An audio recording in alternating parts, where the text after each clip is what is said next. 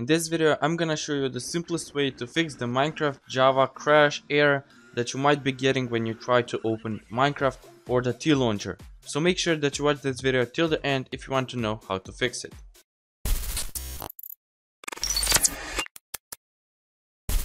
Before we start, I just want to say subscribe to my channel and like this video if it helps. And let's start.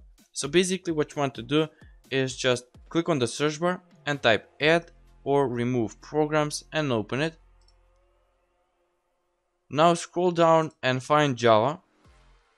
Once you find it, just click on Java, click on uninstall, click on uninstall again, click on yes, and wait for it to finish uninstalling. And now once it's done, you can close the settings and open the T-Launcher. And as you can see, it says the launcher can't start, you need to install Java, recommended 8, click OK for more information. And what you want to do now is just click on OK. This site should open up, and once it's open, just click on download Java for Windows, click on run, and wait for it to finish downloading. This should take just a couple of seconds, and there it is.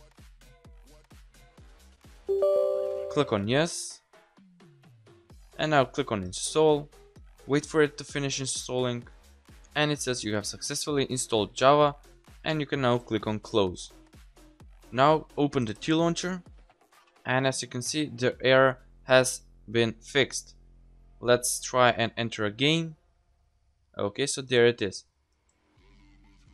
If your game hasn't been fixed and you still can't open Minecraft, then what you want to do is once you open the T-Launcher, click on settings, click on settings again, click on browse where it says JavaPad, and now go to this PC, so click on it, go to local disk C, open the program files folder, open the Java folder, open the newest version, open the bin folder, and now what you want to do is just find java.exe or just Java. There it is, it says java.exe, and click on it and click on open. Click on save, and your game should now be fixed. Thanks for watching, please subscribe and like this video if it helped.